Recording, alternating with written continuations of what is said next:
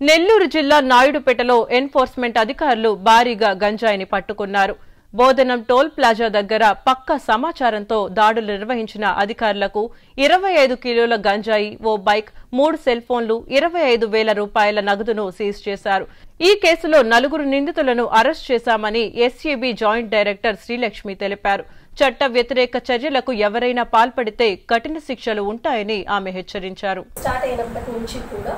SERP పరిధిలో అంటే special enforcement bureau పరిధిలో మనము కంటిన్యూస్గా వెహికల్ చెకింగ్స్ అనేది పెడుతూ ఉన్నాం.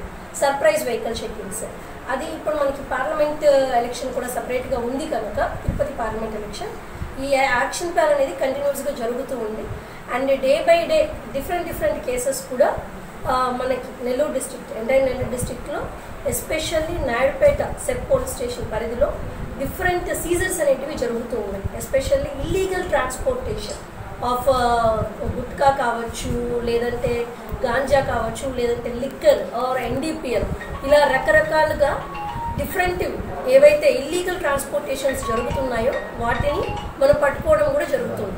ఈ నేపథ్యంలోనే మనకి నిన్న night to early hours route watch అంటే vehicle checking, surprise vehicle checking conduct చేస్తున్నప్పుడు మనకి వైజాగ్ నుంచి చిత్తూరు ఆర్ తిరుపతి వస్తున్న బస్సులోను, ఆర్టీసీ బస్సులో ఎస్పెషల్లీ వెహికల్ చెకింగ్ చేస్తూ ఉండగా మన నాయుడుపేట సెబ్ సిఐ గారు వారి సిబ్బంది మొత్తం వెహికల్ చెకింగ్ చేస్తూ ఉంటే ముగ్గురు ముద్దాయిల దగ్గర నుంచి గాంజాని సీజ్ చేయడం జరిగింది. ఈ ముగ్గురు ముద్దాయిలు కూడా శ్రీను, లక్ష్మణరావు, రమేష్.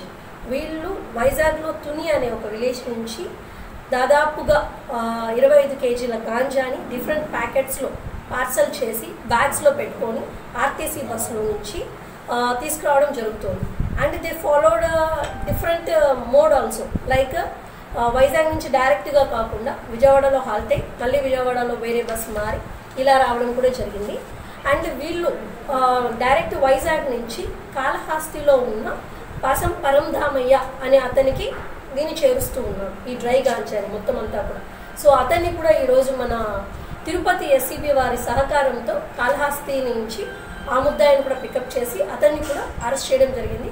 అతని దగ్గర నుంచి కూడా ఎక్స్ట్రాగా 1 కేజీ గాంజా అండ్ ఓవరాల్గా మనం చూస్తే 25 kgs ganja and 3 mobile phones and also 25,000 add amount కూడా వీళ్ళ దగ్గర నుంచి సీజ్ చేశాము, అలాంగ్ విత్ 1 మోటార్ బైక్. ఎవరైతే కాళహస్తిలో ఉన్నాడో అతని దగ్గర నుంచి కూడా మనం మోటార్ బైక్ సీజ్ చేయడం జరిగింది. వీరందరినీ కూడా ఈరోజు అరెస్ట్ చేసి కోర్టు ముందు ప్రొడ్యూస్ చేయడం కూడా జరుగుతుంది. ఈ సందర్భంగా నేను చెప్పేది ఏంటంటే మన నాయుడుపేట సెబ్ స్టేషన్లో కానీ నెల్లూరు పరిధిలో ఉన్న special enforcement bureau different types of illegal transportation అనేది అడ్డుకోవడానికి డిఫరెంట్ యాక్షన్ ప్లాన్స్ తయారు చేస్తూ ఉన్నాము.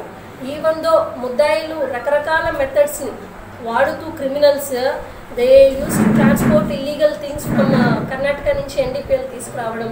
మీరు చూస్తే రీసెంట్గా మన నెల్లూరు టౌన్లో సేమ్ ఆర్టీసీ బస్సులోనే కార్గో సర్వీసెస్లో కర్ణాటక మధ్యాహ్నం కూడా పట్టుకోవడం జరిగింది. Like that we are doing a lot. And మన నాయుడుపేట సెబ్ సిఐ గారు కూడా డిఫరెంట్గా yesterday also 1 gambling case was raided, nearly 70,000 amount seize చేయడం కూడా జరిగింది. Like that different cases we are riding.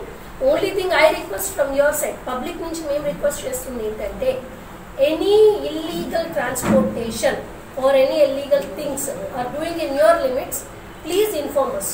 మా దృష్టికి తీసుకొస్తే మేము వాటి మీద ఖచ్చితంగా యాక్షన్ తీసుకుంటామని కూడా చెప్తూ ఉన్నాము. Special enforcement bureau is newly formed for kerbing illegal activities in the state.